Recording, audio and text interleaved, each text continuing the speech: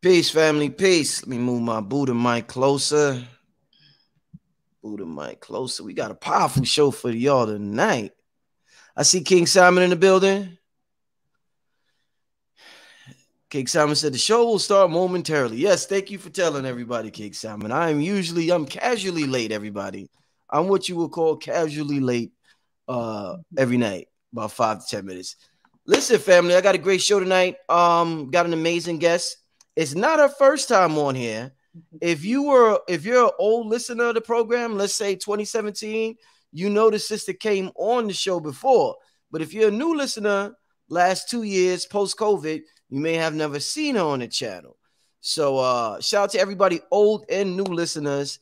I want to take this time to welcome Conjure Queen to the platform. Thank you. Peace, family. It's definitely a pleasure being back here again. Oh, man, it's been a long time. Like I said, 2017, you was on here. What have you been up to since then? What's going on with Conjure Queen in her life recently, last couple of years? Well, I've been up to a lot, actually. I've been living in Mexico, and I've been learning about the magic over there, the occultism. Like, I've just been on my spiritual nomad flow, traveling to different countries and learning about the different spiritual systems in each different country. And it's so amazing how all of these different spiritual systems all around the world are very, very similar. And I think that if we were able to just kind of put our differences to the side and realize that there's more commonalities than differences, we wouldn't be like debating and arguing so much, because actually the shit is really all the same. Indeed, and you know that, Conjure Queen, I'm glad you said that, because that's what this channel is all about. Everybody adds something to this to the puzzle, and everybody got like a different spin on things, and I appreciate everybody's different way of going about gaining knowledge or raising their vibration. And I'm not for the bickering and arguing, and ain't nothing wrong with a healthy debate, but to get upset, like I know people that are upset and hate somebody just because they do something a different way, and that's not what this consciousness was supposed to be about. So I'm glad we're gonna have this conversation tonight. Yeah, the people definitely in the chat. We almost had 1,000 people, so y'all ready? Yeah, y'all definitely ready. And can I just say something before we start? Like, I think that is really interesting that how everything comes around full circle. Like, I actually found out about Bobby Hemmett through you. And Bobby Hemmett has been one of my biggest influences, like when I first started getting into the occult, because he was the only melanated brother I knew that was talking about black magic and talking about the stuff that everybody else is scared of. So I always was like, yo, it would be so cool to be up there. And then here I am today. So I just think that it's amazing how everything just manifested. So thank you for creating this platform. Thank you for just putting everybody together to do this. Like, this is amazing. This is an amazing platform that you have. Indeed. Big shout out to my brother Bobby Hemmett. Yeah, it was real cool. I was real cool with that brother. Real good, down to earth brother. Brother taught me a lot, you know, on the camera and off the camera. And shout out to the soul of the avatar that we call Bobby Hemmett. That soul will live on eternally and forever. Ashe. And yeah, Ashe. And not, don't ask me, did Bobby pass away? No, I'm not saying that. I'm not saying that. What I'm giving his soul props, because his soul came down here to fulfill a mission. And Bobby, like Conjure Queen said, we were so scared of the occult and black magic and all, man. We was frightened. Like, I remember one time my uncle walked in, Conjure Queen, to see me watching Bobby Hemmett. He jumped up. That nigga was like, "What are you doing?" He was like, "No, stay away from that stuff. Stay away from that stuff." But yeah. So Conjure Queen, to start out with this word black magic. Now we know the Christians may be thrown off on it, off this word, because of the Bible and because of Christianity and because of the Vatican and because of the church. And we know what I had this sister named Vicky Dillard on here, did a wonderful job exposing the Vatican and how they stole the magic from the sisters and hid it, the Sibyls, I think, and hid it and disguise it and teach people rules that they don't even need to be following. But what I want to ask you is that there's so many people within the spiritual community that they kind of look at me like, why you call yourself black magic, brother? Like, they don't like the word black magic. In the conscious, new age, spiritual community, they prefer light magic if there's a difference or something. But I want to start out by asking you, could you tell me the difference between light and black magic, and why the spiritualists are like, don't fuck with that word, the term, anything black magic, stay away from it. It's real scary to a lot of individuals. Well, this is an interesting question because I always talk about this on my platform. I think that, you know, when I first started to get into like the whole spirituality thing, I noticed that there wasn't a lot of like melanated sisters that was talking about like the occult magic, like the deep, heavy stuff that Bobby was talking about. Because I'm like, yo, a lot of my spiritual teachers were men. So I'm like, yo, where are all the spiritual women at? You feel me? Which actually inspired me to start my YouTube channel back in 2015. Now, to answer your question, right? I think that most people are afraid of black magic because of the indoctrination that has been implanted in our minds since we were children, right? Like even when you think about cartoons, like look at perfect example, Lion King, right? If you notice that the lighter skin or the lighter toned characters are always known as the good ones, right? And then you'll look at the darker tone characters like Scar, like dark black equals evil. And this theme plays out throughout different things, not just in cartoons and movies and all types of stuff. And I think that people feel comfortable with light magic, right? But they don't realize that one man's devil is another man's God. And that's something that Bobby Hemmett actually taught me. He was like, listen, we got to realize that the devils that they tell us to stay away from, how do we know that these are not the same gods or deities or energies that our ancestors work with? And then we got to also ask ourselves, what did our ancestors practice or study before they got colonized, right? It's a lot of unprogramming and deprogramming that we have to do. Because when we think about like shadow work, right? Like I always talk about like black magic, shadow work, like those are the things that are in the hidden. The occult is hidden. The light is actually what I call is the illusion, right? Like light magic is the illusion. Anything that hits the light, it's already been altered. And then when we think about the Bible, if we want to go back to like the Christians that may be watching this, the Bible says, you know, in the beginning, God said, let there be light. So before there was light, what was there? Darkness, right? Exactly. And so I'm like, okay, so light actually came out of darkness. So the light is actually only a, what's the word? The light is only a fraction of the truth. The darkness is like the truth, primordial energy. And this is what the politicians are using. The leaders that control the world, they deal with the dark magic. They deal with the primordial source power. So I think that so did we get disconnected? No, I'm here. I just put you on the yeah. You good. Okay. So I think that what it is that we've been indoctrinated and conditioned to stay away from the dark and to look at the light, because the darkness is where the real power is at. And then when you think about it, like, you know, when you look back at like the Illuminati videos and stuff like that, like that's how I kind of got started into the occult. They always talk about like the all-seeing eye is evil, the pentagram is evil. And then I started looking into it. I'm like, wait a minute, this stuff is not evil. Like these are ancient symbols that we use to tap into certain levels of consciousness. You feel me? So to answer the question, to make it simple, I think the reason why there's more light workers than shadow workers is because people really just do things for trends. Like people do what's popular. Like I could easily talk about the light and stuff like that because, you know, my views and stuff will blow up. But then if I start talking about like the devil and I start talking about like shadow work and I start talking about like the dark nitty gritty stuff, people not going to like that. You feel me? But surprisingly though, Rich, when I did start talking more about like black magic, shadow work and stuff like that, a lot of people did gravitate towards that because I feel like it's not enough people like you, like me, talking about the truth, the scary stuff, the ugly stuff. Nobody wants to do the shadow work. Everybody just wants to focus on the pretty stuff and spirituality. But we all know when you do the work, this healing stuff is anything but pretty. Okay. Indeed.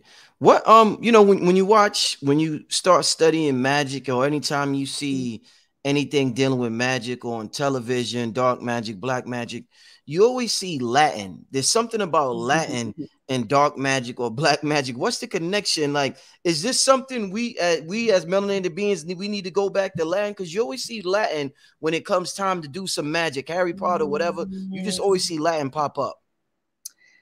Well, you know what? I think that is very interesting because I started to study a little bit of Latin and different languages. And like, I started to say like my chants and my prayers and affirmations in different languages. And I do feel that when you chant a spell or incantation in Latin, you do feel the vibration. And I believe strongly that your words carry vibrations. And I strongly also believe that Latin came from the metal netter, some way, somehow, because when you Phil said that.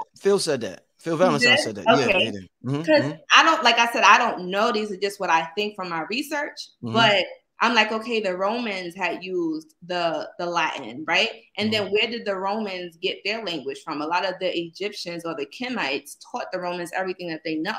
So when we look at that, honestly, I think that if you really want to tap into the true magic, you're not really going to get it with English, because English is a bastard or hybrid language. You got to go to the old dead languages to really understand the culture, the spells, and all of that. Talk to me about with magic. I think one of the most important words, regardless of the semantics we use or anything, how we disguise it, or the clothes we wear, or the mask we wear, or whatever rituals we do, or the colors we wear, I think one of the most important things with magic is intention. So talk to me about how much intention is it, how important it is when it comes to doing magic. Okay. Well, first of all, we got to understand that the universe is mind, all is mental, right? And with that being said, like, first, before you start to do something, you have to put it in your mind what you want to do, right? Like, intention is all about thought. And your thoughts have to align with your actions in order for you to get results. And I think that's why when some people say, like, why my spells are not working, why are my rituals not creating any effect, is because something is not adding up. You can't do a spell to get a man, but then you never leave the house, right? Like, what is he going to do? Come to your door? No, you got to go out and find him. You can't do a spell for a whole bunch of money, but you're not creating a channel for that to come in. So your intention, your thought has to also add up with actions for you to get those results.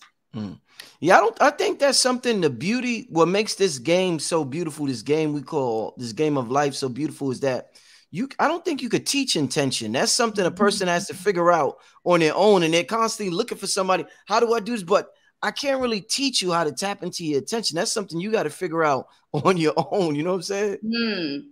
I don't think that I can teach people intention, but what I do is, like, I do have classes and I do mentor people and I teach them how to get better results with their magic. And what I notice is that the shadow work is really about tapping into the subconscious mind to reprogram your mind so that you can believe that you can attract these things that you want. Because a lot of the times people think that they want these things, but subconsciously they may not think that they're worthy of it. They may not think that they deserve it or that they can have it. So that's why we always stress, like, okay, shadow work, dark magic. Like, magic is not just to, it never was really created just to get money and, have, I don't know, be attractive, get a man, tie somebody to you. It was really used to cultivate the soul. Magic was really a system to understand the higher principles of life.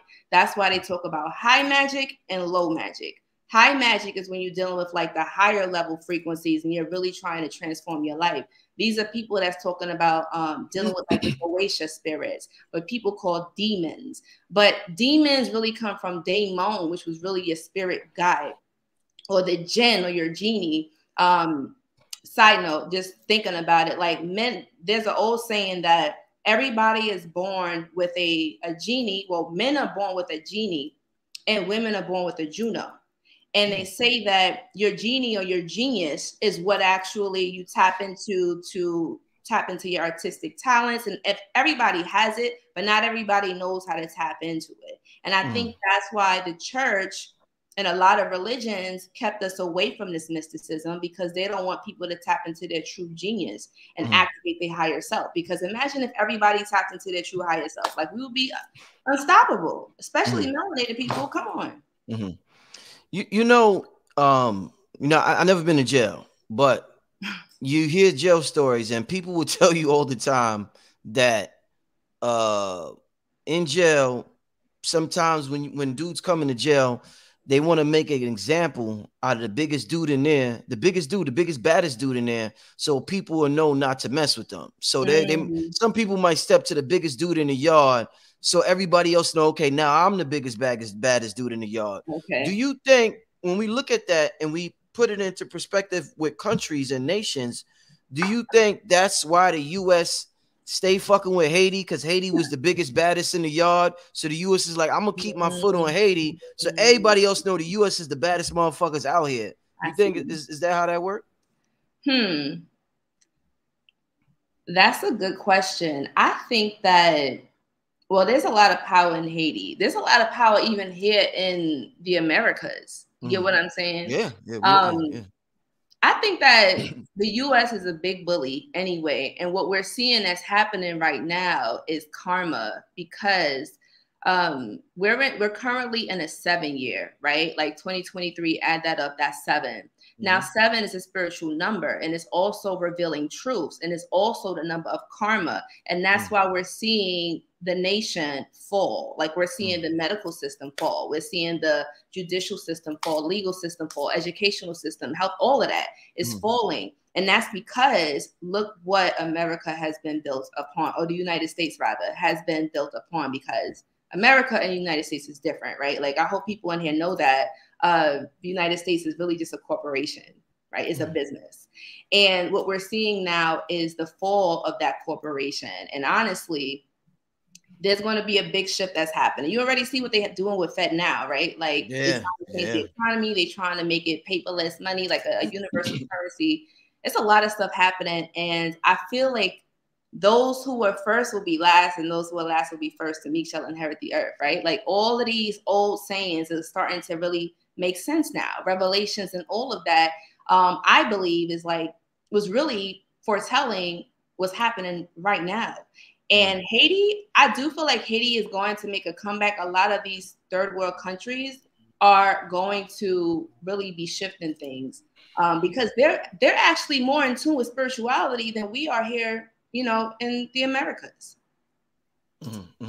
So you said you traveled to Mexico earlier. A lot of people we're in the book knowledge or internet knowledge, and that's how we get our knowledge. What is there anything you learned in Mexico that we may not be privy to because we're just stuck on the internet, stuck on YouTube? Like, give me some of the sauce they got over there in Mexico. What's going on over there, magic wise?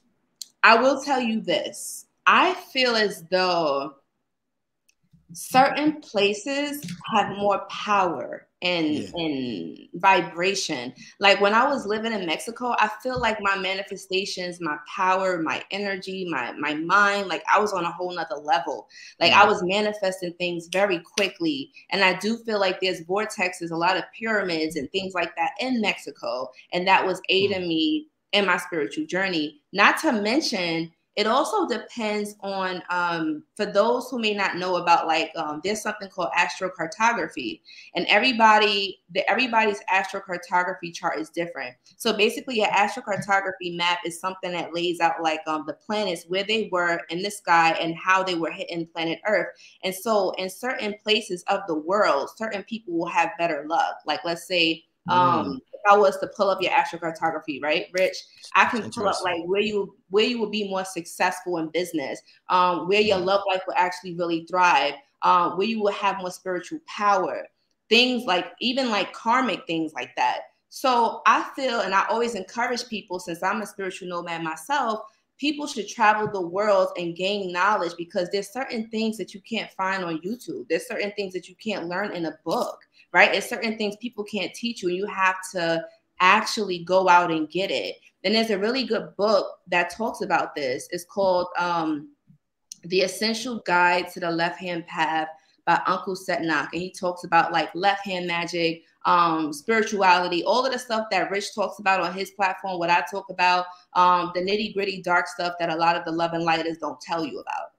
Love and lighters. What are the love and lighters? You know, like they're light workers and then they're shadow workers. There's the people that go into the dark and they help cultivate you while you're going through those ugly dark nights of the soul so that they can help bring you back into the light. You get me? So it's a cycle. You go into the dark, you get the knowledge, and you bring it forth into the light, and you share it with other people. And that's what people like you and I do. We bring it. Like me and Rich, like a lot of people who done the work. Like it's a lot of stuff that we've been through. Like it's not pretty being an influencer. It's a lot of work, a lot of study, a lot of classes, a lot of things that we put into this knowledge. Like we didn't just stumble upon this. This is years of studying. Yeah, I remember one time, this was years ago. I had to be like 26 or something like that. And things just didn't seem to be working for me the way I thought they were when I got into the knowledge and information. And I told myself, one day I was like, damn, I'm gonna throw out all my books. This shit ain't worth it. And I contemplated that for a second. I was like, yeah, I'm gonna just throw out the books because this shit, I'm watching everybody else around me have they're happy with their regular jobs and they're doing this and they're not into this and they seem to be thriving more than I am. And I contemplated of course I didn't do that, but like you said, it could get, it's not the prettiest thing in the world, and it could really get to you. And people don't realize that. They may see somebody like me and you and they don't know what the journey entails. And this is why we tell people, be prepared when you want to open your third eye, when you want to engage in this, because your whole world is going to shift. Your whole world. Yep. You will lose friends. You will be like, your family may turn away from you. Like this is this is not a popular path. Like be prepared to be lonely sometimes. Be prepared to go into your hermit cave, and sometimes like the knowledge, sometimes the truth is not going to be popular. Like if you want to be an influencer, if you want to be a cultist, if you're doing this for clout, for trends, it's like, are you really doing the work?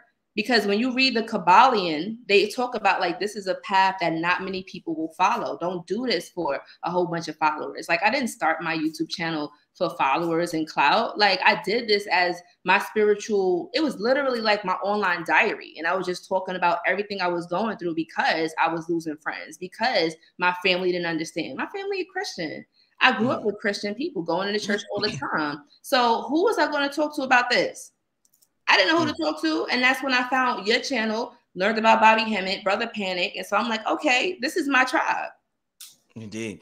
We talk a lot about the Vatican, and they played a big role in convincing us that magic was evil and convincing us to stay away from it, just through personal experience of me observing the world, very observant, very analytical. I'm a Virgo, so I analyze like absolutely everything, sometimes way too much. Like sometimes I analyze things way too much. But this is how I come up with my questions. But anyway, I noticed, thank you. I noticed one of the biggest things, like I seen people who were great at doing magic, great at putting out powerful intentions, great at doing this, great at doing that. But the thing that prevented them from excelling, or the thing that put a stop to their magic, was they mate.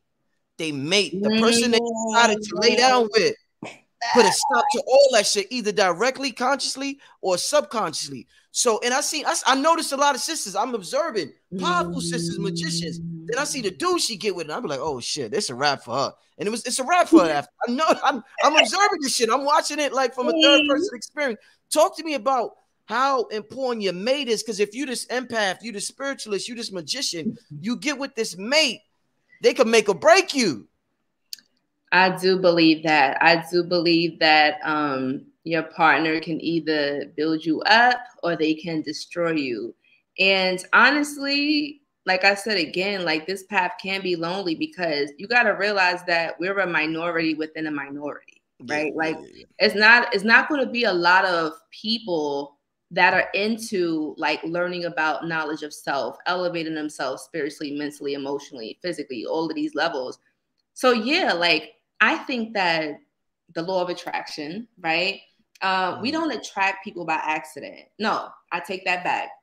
We can attract all types of people, but it's always up to you who you allow in your space, who you allow in your reality. And I think that the people that we attract is also similar to our energy. So let's say if you're looking at a goddess, you know, and you say, okay, why is this beautiful, spiritual, powerful, magical goddess with this brother over here, right?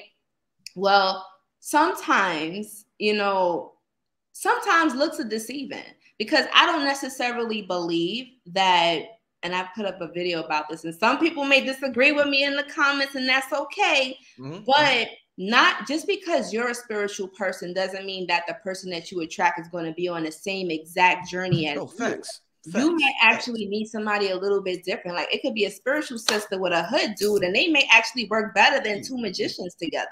Because I have, you know, my girl is hood. My girl is hood. So I know exactly what you're talking about. You my know girl what is I'm saying, right? Because like at the end of the day, we both from New York, right? Like, and I feel like New York people, we have a little edge to us. Yes, and I feel like I need a dude that has a little edge to him. It's like, yeah, you know, you could be spiritual and conscious, but I noticed, like, when I was, you know, active in certain events and going to the debates and going to these like conscious lectures and events, a lot of the men are very feminine, you know, like they're very...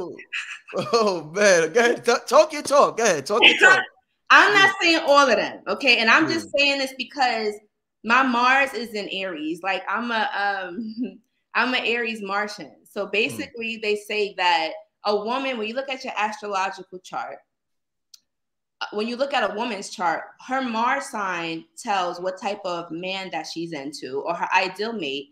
And a man's chart, you know, you'll look at his Venus sign to see what type of a woman that he's into, right? So for me, because my Mars is in Aries, I need my man to have a little fire to him, right? And I think that sometimes a lot of these spiritual guys, I don't know if it's just kind of, you know, they're pandering. Is that the word? Pandering. That's interesting. A lot. But I think because my third eye is open, I can see through that. And I feel like there's a lot of them. You know, I never heard a sister say that, yo.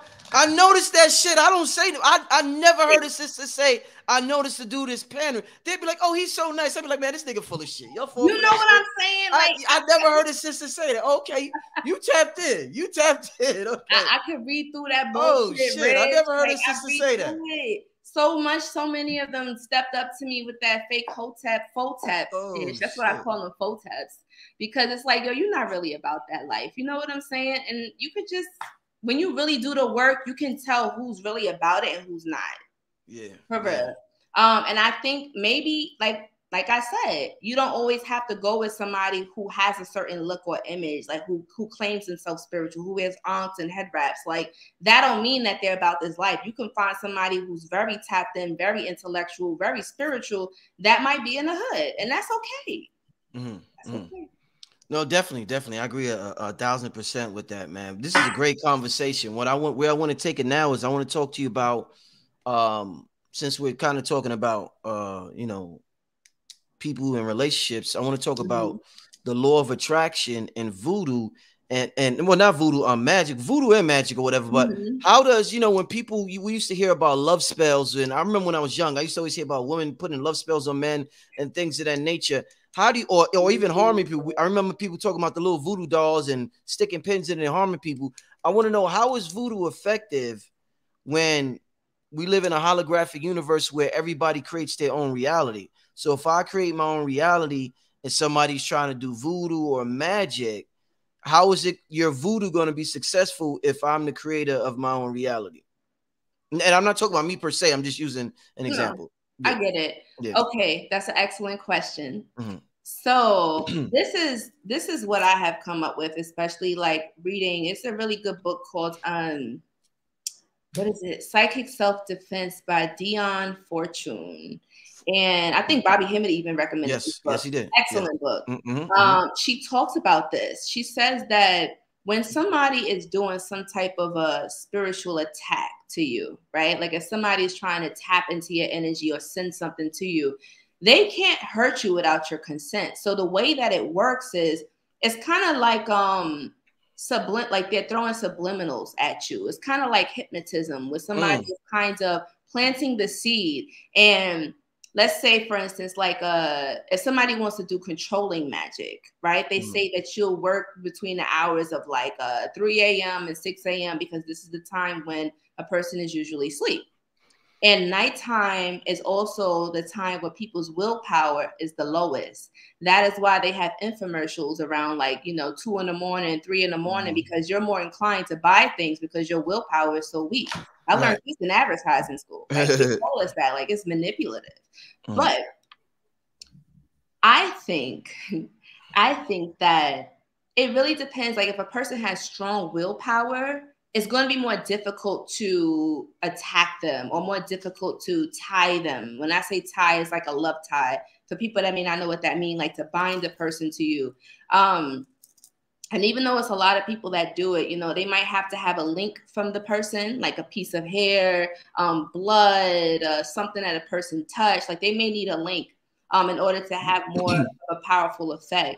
So the reason why love spells work on some people and not others, a person who has an idle mind or a person who has nothing going on, a person who has a very weak will is more easily susceptible to black magic or to control.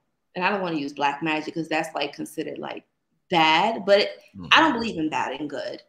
I think that if that person gets affected with the witchcraft, then it was meant to happen, because what's not meant to happen is not going to happen. And maybe that's part of that person's karma.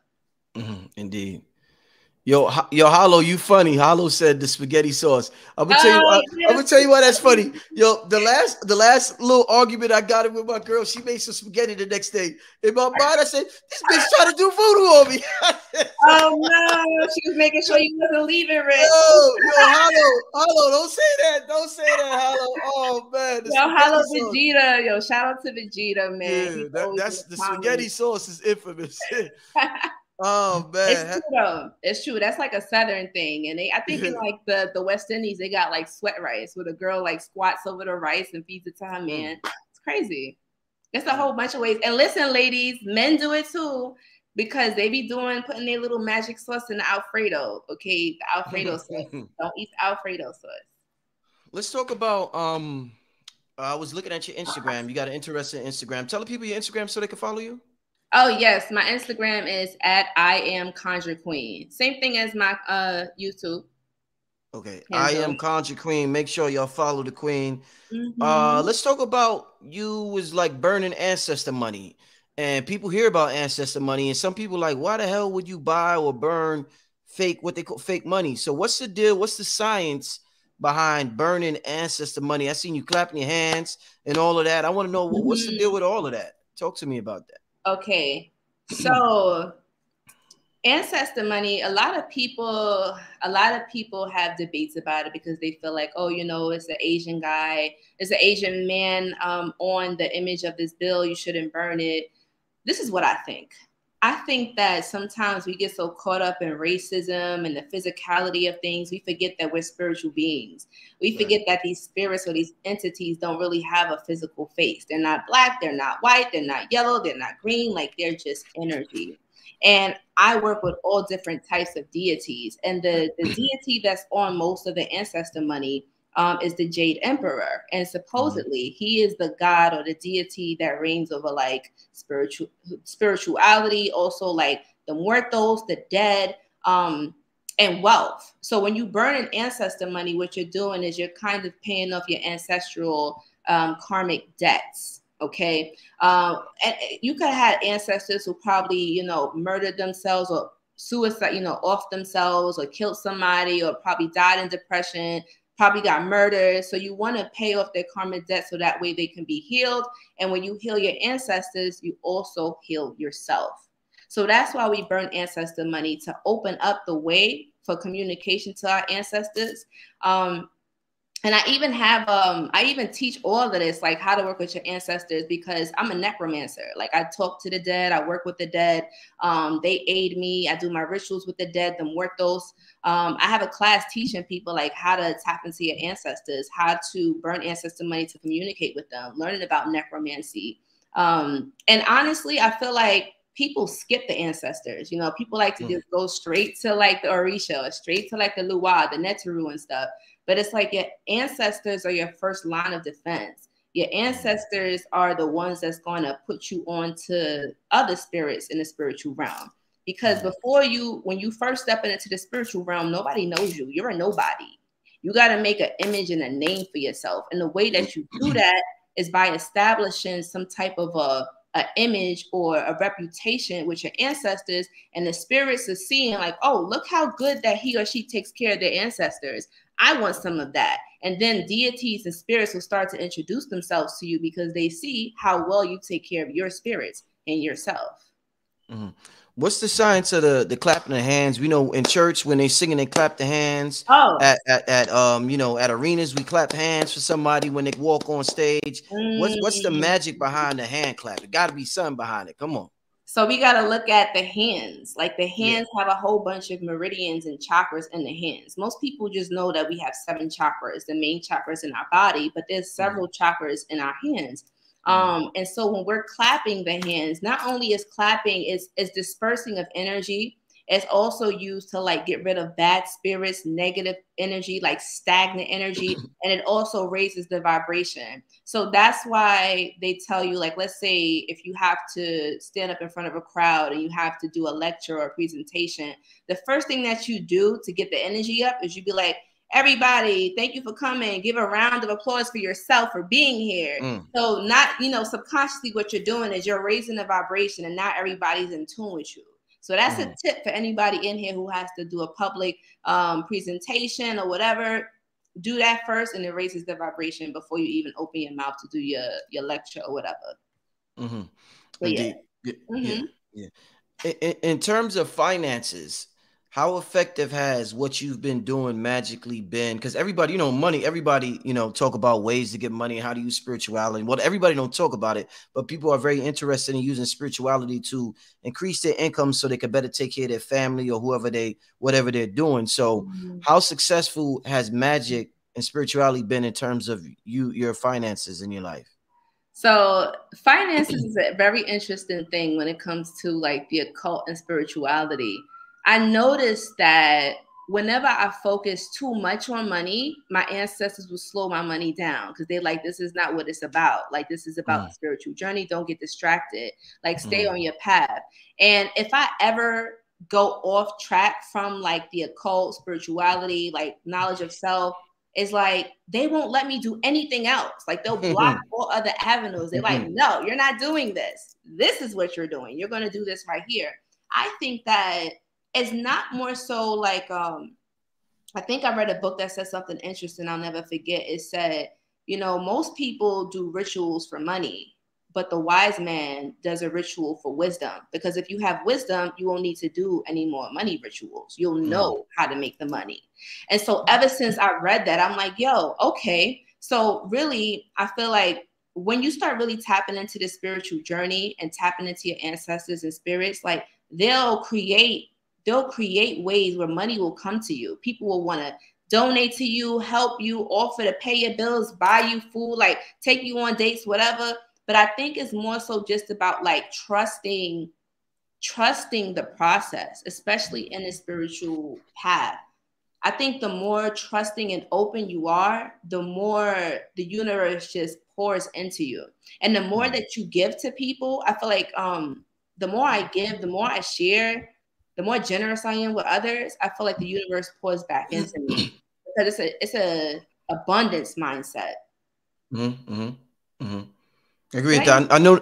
No, definitely. I be going all over the place, Rich. You gotta pull me back. It's all good. It's all good. We flowing tonight. The flow is good. I love the flow. I love the flow.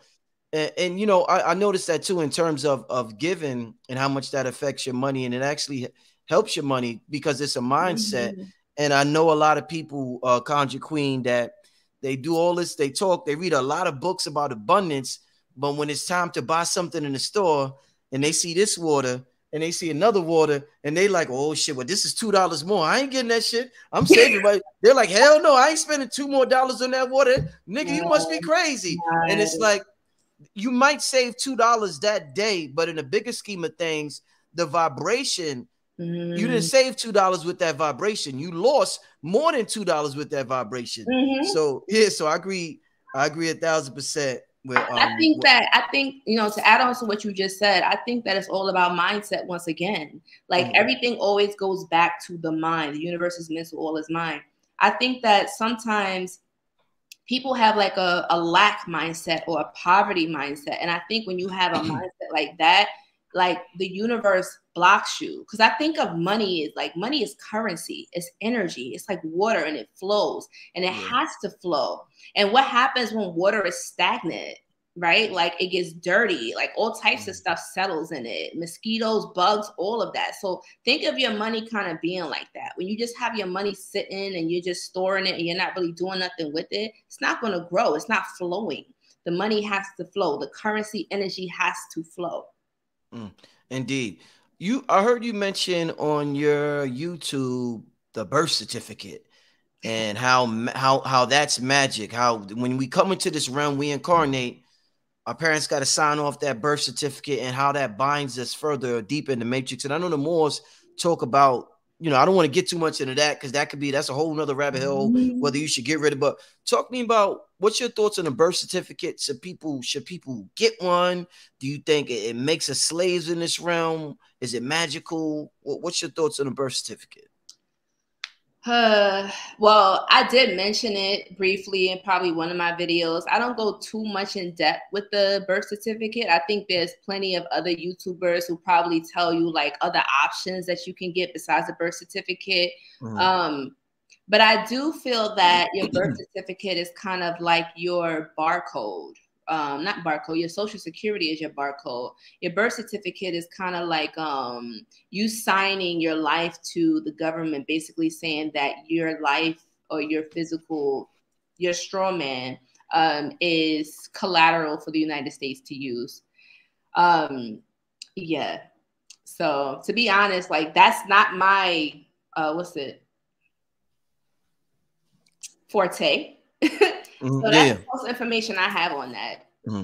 Got a question about astrology. We mentioned astrology several times earlier. And, you know, we talked about, I heard you in your video talk about how, you know, they make rules for us to follow when there are no rules to this shit. So in terms and on a bigger scheme of things, they make man-made laws down here for us to follow to keep us controlled.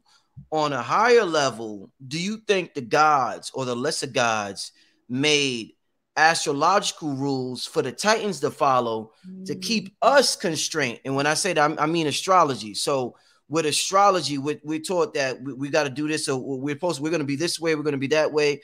And, you know, Mercury retrograde comes around and everybody gets scared and everybody starts scurrying. Do you think Mercury was made by the lesser gods to keep the Titans in check? That's what I'm trying to say. That's a really good question.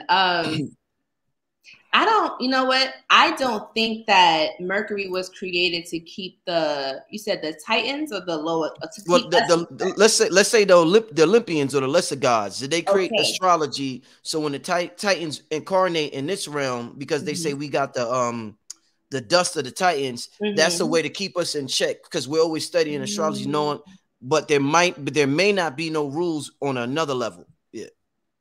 Okay. So from what I know, or from my understanding, not what I know, from my understanding, I think that in this matrix, when we incarnate into this physical realm, we have to abide by certain laws, the laws of the universe. And these laws are dictated by planetary movements. Like, for instance, we have to respect the law of gravity. However, there are ways to not break the law of gravity, but bend it, as some people can levitate. Right? Some people can walk through walls. Like we always hear about stuff like that, especially like in like the West Indies, Africa, places like that. Like we hear about people transforming themselves into birds and all types of things that sound impossible. I believe that these planetary or heavenly spheres or the gods, astrology, they say, was the first original religion or spiritual practice. And our ancestors worked with these heavenly bodies instead of against it. And I feel as though when you are in harmony with the cosmos, or in harmony with these astrological bodies or heavenly bodies, you are also moving in sync with the universe. You are in sync with nature, the nectar, right? However, we read, for those who are fans of like mythology, in school they taught us like Greek mythology, that whenever the hero went against the gods, it was like, you know, all hell would break loose. It was a movie about that, Clash of the Titans, you know, and he was like, I want to have my own destiny. I'm going to go against the gods. So I think what all of these mythical stories is basically saying is that, yes, man has a choice to go against the gods, but understand that his path will be very difficult. But if he goes in alignment with his path or his astrological chart, then he will have a more easy, or not easy, but a more smooth, harmonious life. Indeed, so, indeed.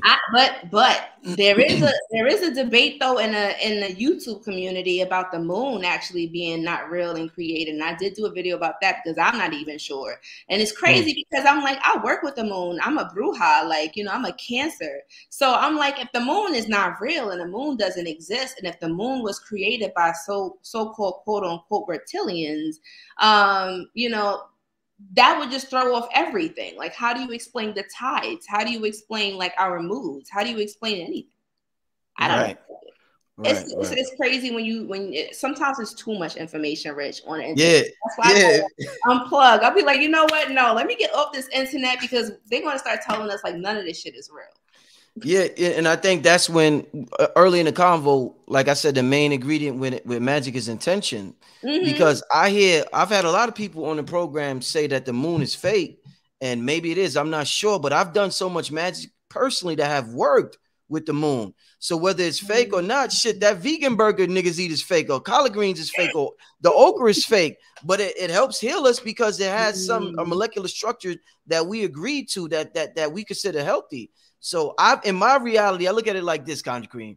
In my reality, I've agreed. It's about agreements. I agreed that the moon, I could do magic with the moon, so I could do magic with the moon. In somebody else's reality, they may have an agreement that the moon is fake and it don't work, so it may not work for them. You know what I'm saying? I believe that. And like I said, once again, it goes back to the mind. Like you believe is what it's going to be. If you believe that, you know, you a piece of shit, life is shit, like, you know, you're being oppressed by the white man, and that if you believe all of that, then that's going to be real. But I honestly feel like, you know, when are you going to start taking control of your life? And I'm not talking about you, Rich. Like, I'm talking about people that always play victim and blame all of these other factors outside of themselves. We got to realize that there is no external, there is no outside. Like, honestly, the planets and everything, the gods and all of that, they tell us that all of that is inside of us, right? We are the universe experiencing itself as an individual, but it's an illusion. And as long as we're in this illusion, we have to abide by certain rules and laws. I'm asking everybody this question that comes on my channel because it's such an important topic in the world right now, and that's artificial intelligence. As a Bruja, as a black magician, what are your thoughts on artificial intelligence? So have you seen the latest Matrix, the newest one, when that came out like 2 years ago? No, if it came out 2 years ago, I didn't see it. No, maybe it was last year. One of these, I think it was last year it came out, but it actually talked a little bit about that. And a lot of people said that the movie sucked, but they missed the message. So basically in the movie, they were basically talking about how things are going to be shifting from, how can I put this? Things are going to be shifting from, okay, in the Matrix, you see how they were saying that technology is going to try to either destroy us. But what we're really supposed to do, I feel like what's happening is that we're going to start to utilize technology to help us, right? Like AI to help us. I think that it can either go left or it can go right. And there's a really good book called Time in the Technosphere. And it talks about how humanity is actually in a demise because the technology has become more advanced than the human consciousness or our spiritual consciousness.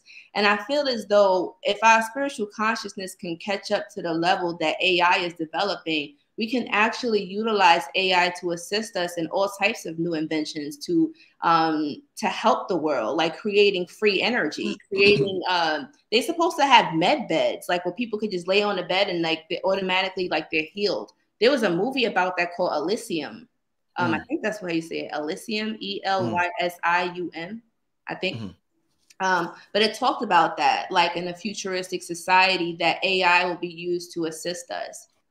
But only time will tell. Indeed, indeed.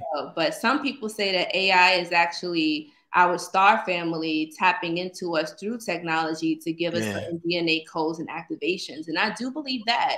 Especially if you get like that ringing in the ear, the buzzing, like do you ever feel like that, Rich? Like get the ringing in the ear, the vibrations at night? Oh yeah, I remember I said that on my channel like years ago, and somebody kept emailing me. They was like, "Brother, you got what do you call it, tinnitus or something?" Tetanitis, I think. Tetanitis, and they was like, "You got to go check it out." In my mind, I'm like, "Nah, nigga, it's not that." And I stopped talking about it. But then post COVID, a lot of people are reporting the ringing. So I'm like, okay, it's not just me, but that's definitely something that is affecting people like all over right now. Everybody's talking about the ringing. But then I'm a little cautious of that too, because in the Emerald Tablets by Jehudi or Thav, he talks about the ringing in the air, but he says that beware of the ringing in the air, because he's saying that you got to run away from that, because it's actually like low vibrations or low vibrational entities that's trying to like kind of harm you or control your mind. I don't know. I gotta read it again. I heard that also. Brother Yosef says something similar to that. So yeah, like I hear, like I said, I hear a lot of perspectives, and I appreciate everybody's experience, but I understand how individual this experience is and how different it is because it's a hologram. So things could be different for everybody. So, but I listen, I keep open mind, and I listen to a lot of things people say. What do you think, Rich, about AI? What about AI? Yeah, I think. What do you think about AI? I think I look at it like a gun. It could be used for good or bad. And I think that like when the guns came around, a lot of the spiritualists, when the guns first came around, they was like, no, we don't need guns. And then they got wiped out with the guns with the white man, with his savage shit. So I think that it's happening again with AI. We're like, no, we don't need AI. And then you're gonna watch these tycoons and these white dudes come with this AI and just shake shit up. So I think that we need to learn about AI and learn how to use it for our benefit personally. But it's going to be used for good and bad, just like a gun. It's going to be used a lot of good and bad. It's not, either or. It depends on the user. That's us. Just like magic, right? Magic same thing. It's like just... a lot of things with life is good or bad. Money, you can use money for good to help somebody, or you can use money to oppress somebody. So it's, we find that a lot in life. I want to ask you about this, Conjure Queen. Now we come from the era of, a community, of melanated people, where most of us, before we got into the magic and the spirituality and the occult, we first got introduced to the pro-black information. And I'm very, pro-black. I'm not to say that I'm not pro-black. My mother introduced me to the most honorable Elijah Muhammad and Malcolm X when I was young.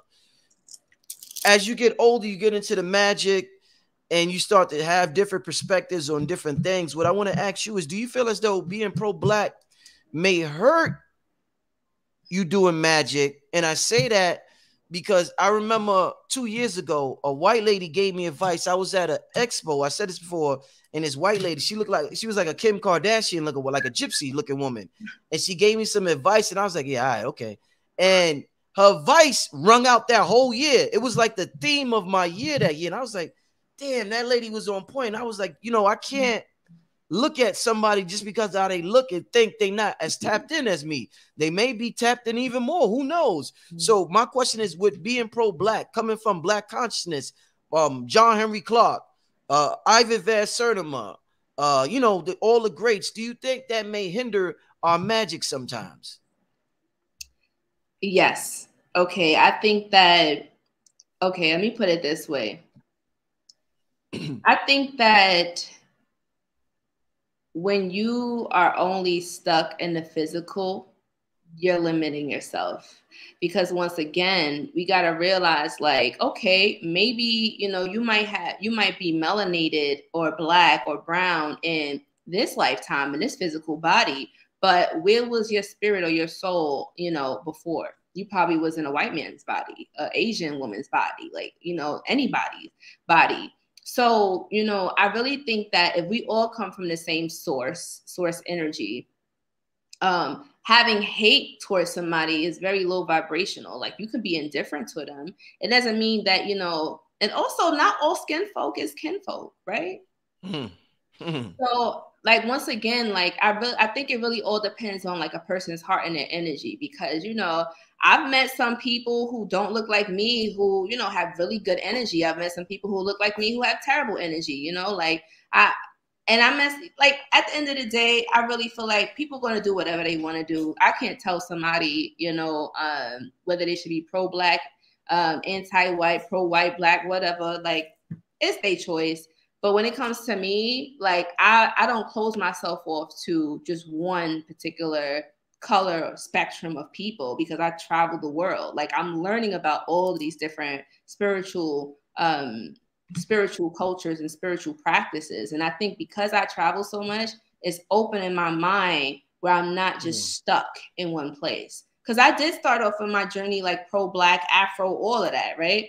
But once again, like, I evolved, I've grown. And I think that when I started talking to like my star families, talking to like higher conscious beings, they told me like I have to get out of that because I'm limiting myself. And that's just my journey. Because somebody else told you that. They told you that. They told me that. Yeah. They told me that. So that's why I've opened up, you know, my consciousness. Indeed. When you say your star family, is there a particular star system that you're talking about, or you're just being in general? Like, well, I like to preferably communicate with the Syrians. Okay. I do like to communicate to different star systems. And like, when I do readings for people, like, I do tap into like their star family or their ancestral family, because we have family that are a physical body. Those are like our human family that connect us through blood in this realm on earth. And then we also have like different bodies or higher levels of consciousness where we might have family from distant star systems that we can tap into. And I feel as though that barrier that has been keeping us from communicating with them is breaking, because I do feel as though there was some type of a force field or some type of shield energy over the earth. Some people believe we're in a dome.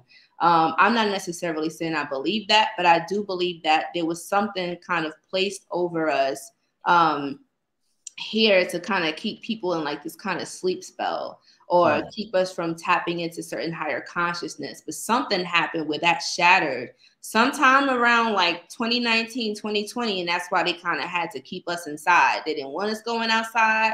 They didn't want us getting these downloads, these frequencies that was coming in. Some people saying we got 2 suns now. Some people saying this Nibiru. Like, I know it's a whole bunch of talk online, but what I tell people is, don't listen to YouTubers all the time. Don't listen to what everybody is saying. Like, sometimes you got to unplug all of that noise, silence all that noise, and tap into self. Go into a room, turn off all the electronics, turn off the lights, sit in darkness and meditate and see what you get. Tap into your own guides and see what resonates with you. Indeed. You know, there's a lot of people, you know, and you just said you do readings, and there's a lot of people who are the healers of their circle. They do readings, they help people, they assist people, they raise people frequencies. What I want to ask you is, while you're helping everybody, do you have someone to go to help you or to help raise your frequency? Or is it because you're the main person, you tap into the unseen realm for that? Like, people have people they run to for help. Is it when you're the top healer in your circle, do you go to the unseen realm? How do you rejuvenate your spirit since you're healing and helping so many people? Man, I love your question. This is a great question. Okay, look, so I'm gonna be honest. When I first started on my journey, I felt like I had to do everything, right? Like, because people were coming to me for help. But then I used to always ask myself, like, damn, like, I'm drained now from doing all these readings, all these rituals. Like, who do I go to cleanse me? And it's like, yeah, we could cleanse ourselves, we could heal ourselves, but a heart surgeon can't perform surgery on himself. You feel me? So you always have to have somebody out there that probably is a little bit more skilled than you, a little bit more knowledgeable than you, that can help you. Because you don't want to be the smartest person in the room. You know, that's kind of what I've learned. You want to kind of have your people around you, have your team around you, your tribe around you, people that you can go to that pours back into your cup. Especially being like a leader, a spiritual healer, an oracle, a spiritualist. But yeah, I do go to my guides and my ancestors, and sometimes what they'll do is they'll send me people, because I'll ask them. I'll be like, listen, you know, I appreciate all of this spiritual help and guidance, but I actually need a physical human being right now. Like I need a physical person. And I kid you not, Rich. When I ask for it, it comes. Like they'll send me a teacher, they'll send me a person. Like I met this amazing woman in Mexico, and yo, she's nasty with the magic. Like she worked with some powerful ass ancient deity demons, all of that down there. But she's mad sweet. You feel me? But like whenever I have issues, that's my go-to. Like I have a whole bunch of different people that I go to, my herbalist, my Reiki person, because I feel like as spiritualists, we have to take care of our body. We got to take care of our mind. Like our mental health is everything, especially if you're an influencer doing this YouTube stuff, Instagram stuff. Like it could get draining. You know, Rich, it could get draining. So you gotta have your team of healers and stuff on deck. Do you limit your contact with people? Like I know some people who do magic, they may not want to hug people, or some people may wear gloves because they don't want to shake hands. And we're taught that we should embrace hugging, increases oxytocin, I think. But as a magician, are you more wary about physical contact, or are you open to physical contact with other people? Okay, so I feel like, dang, like you touching on a lot of stuff that I've been thinking about lately, because I'm an empath. I tap in. And you a Virgo. You know, Virgos are like tapped into Mercury, and people don't know, but Mercury is the oracle. Like he's the one that communicates to all of the gods and brings information from the unseen to the seen. Like, but yeah. What was the question? Sorry, I got sidetracked. Are you limiting your contact with people? Am I limiting my contact with people? Hugs, touching, shaking hands. You know what? It's interesting because a lot of people have been asking me to come to like more live events, but in my spirit, I've been kind of not wanting to do that because I don't know. Like I feel like because it's so much different energies happening right now in the ethers, it's just like it's been very intense. Like sometimes after doing a lecture or after doing a live event, it can be very draining because people, you know, want to touch you, they want to talk to you, they want to. And I love engaging with like my supporters, but it's like sometimes it can be very draining, especially like people that are hurting, people that are, you know, need healing. And because I am an empath, I feel all of that. And it could be so overwhelming. So sometimes what I do is when I start feeling like overwhelmed or burnt out, I literally take like a break, a social media break. Sometimes I might just stay home and cleanse. Sometimes I may cover my head. I may wear shades outside. Like I may wear darkened shades, a hoodie or a hat, like just to kind of cover myself up. Just covering myself up. But no, I don't really like wear gloves and stuff. If I see my supporters, if I'm like walking outside and somebody notices me, like I do give hugs. I'm not like that unless the person has like really bad vibes. Then I'll keep my distance. Or like Jerry Miller once told me, he was like, if you shake somebody's hand or hug somebody, just snap your fingers to disconnect that energy. Wow. That's interesting. So that helps. How now this is important for the people out there that are healers or that practice magic or have a high position in their circle. Like you don't have to have a family. When I say this, you don't have to be YouTube famous. You can have most of us are the black sheep in our family, and we we heal people, we help people. How do you deal with, because this is like a question that a lot of people will need help with. How do you deal with, because it goes from compliments to criticism. So how do you deal with the like Conjure Queen, you stink. Conjure Queen, you nasty. Conjure Queen, you stuck up. When you don't do what the person wants to do, or if you choose not to hug the person, or if you choose not to answer the phone call, because people will call you all day, you don't answer the phone. So Conjure Queen, you stuck up. You, man, you conceited. You changed. You this and that. How does a magician deal with criticism in the modern day in order to keep his vibration high? Because if you fall to the criticism, your vibration is dropping like a motherfucker. Oh, she had to drink some water to that. Okay, I'm ready. Come on, come on. I've been drinking water this whole time. I've been hydrating. All right. How do I handle criticism? Like in the comments and in general, right? Like, honestly, they don't really bother me. I feel like they used to bother me back in the day when I first started on my journey, but now I just look at it as engagement. Like, it's like, okay, you engage with my content. Like, you want to curse me out. You want to call me, like, the N-word. Like, you know, be a lot of racist and stuff up there, too. But at the end of the day, it's like, you know, we can't make everybody happy. And I think, you know, I kind of grew up as a people pleaser.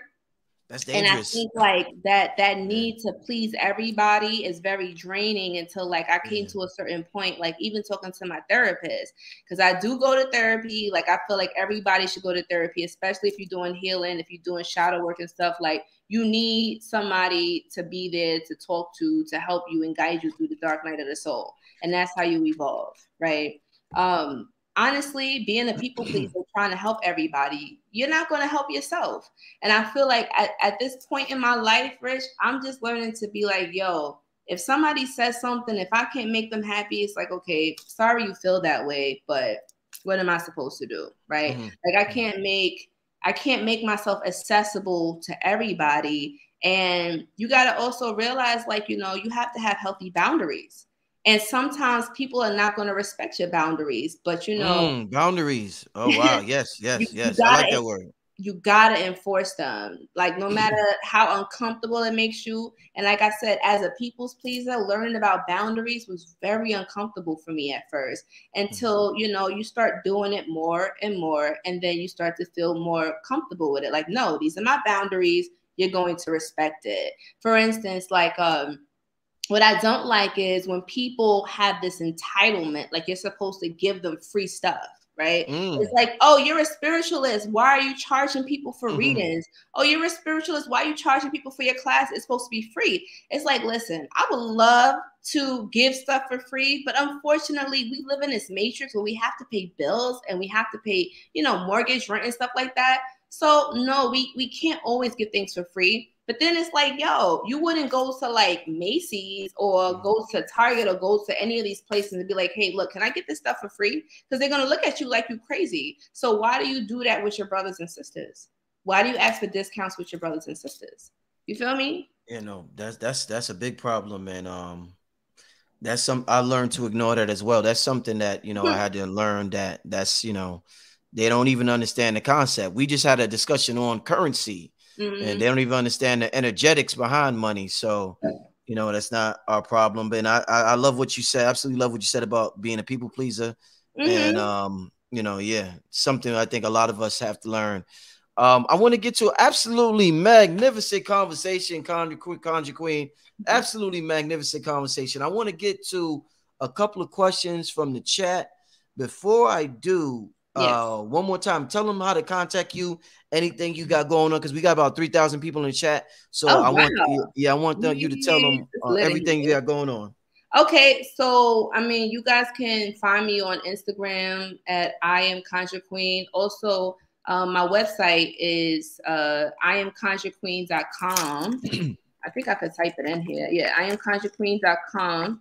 And that's where you can find all of my like services. You can find my classes. I do private mentorship if you guys want to learn about magic. And if you want one-on-one readings, I'm going to start doing my readings again next week, because I had took a break. We was talking about taking like hiatuses and stuff from like readings and stuff, because it can't be draining. But I will be back doing my readings again next week. So yeah.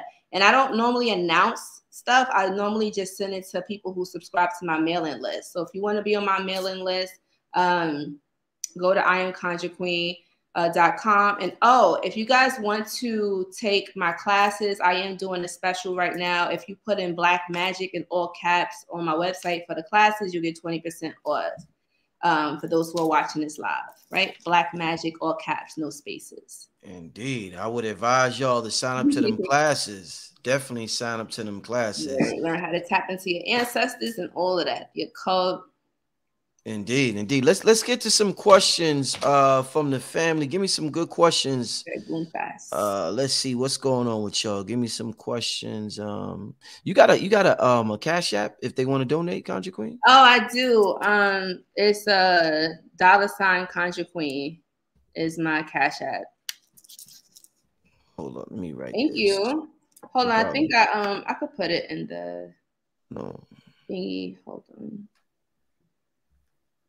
Yeah, I probably should have gave you my links before we went live. It's all good. Yeah. Yo, the chat is going by so fast. Like, how are you even reading this right now? What it? Oh wait, I can't add links in yours because they're it's $ Conjure Queen, right? Yeah, I put the link though in there. Yeah, YouTube. Hold on, let me just put this. This is always fun coming on your platform. All right, I just put the sisters Cash App on the screen. If you would like to show the sisters some love, you can hit up a Cash App, $ Conjure Queen. Show the sisters some love. I mean, I know y'all appreciated this conversation. It was a flow. I keep telling the people in my platform, I like the flow. I like the good flow. It's all about good television, good podcasts. It's all about a flow. Money's flow. Everything's about flow. Everything. When a dude is a good rapper, they say he got a good flow. It's always about that flow. So yeah, I love it when I have a good flow with a guest. Let's and you know it's always a good flow when two New Yorkers come together. Come on, Facts.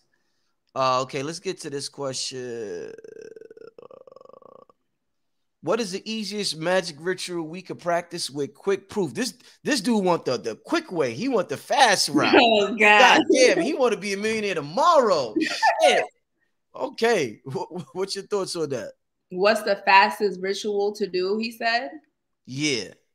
What is the easiest magic ritual we can practice with quick proof?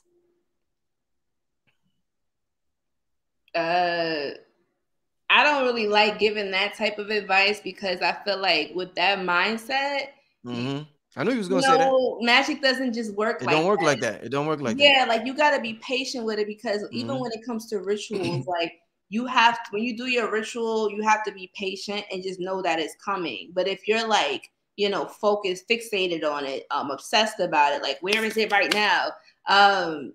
You're pushing that thing away. Get what I'm saying?